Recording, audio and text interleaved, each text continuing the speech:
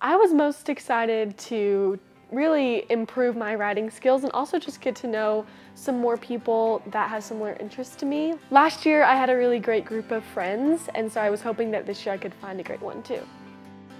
Oh, it's super fun. Like, I got here after everyone else got here, and I had walked into the cafeteria and I was like, oh gosh, I have to just walk up to a random table of people and be like, hey, I'm in your camp. But I just walked up and everyone was super nice to me, so I was like, oh, it's not that bad. I think it's super cool. It's just so different than anything that I've really experienced before, and I feel like it also just prepares me for when I do go to college. I'll just feel a lot more comfortable with the environment. I love the community here. Like, I've had my birthday here for the past 3 years, and I normally get like a cake, and it makes me feel like I'm kind of at home, even though my family's pretty far away. I think the instructors are just so welcoming to everyone, and they really do try to make everyone feel like their voice is heard.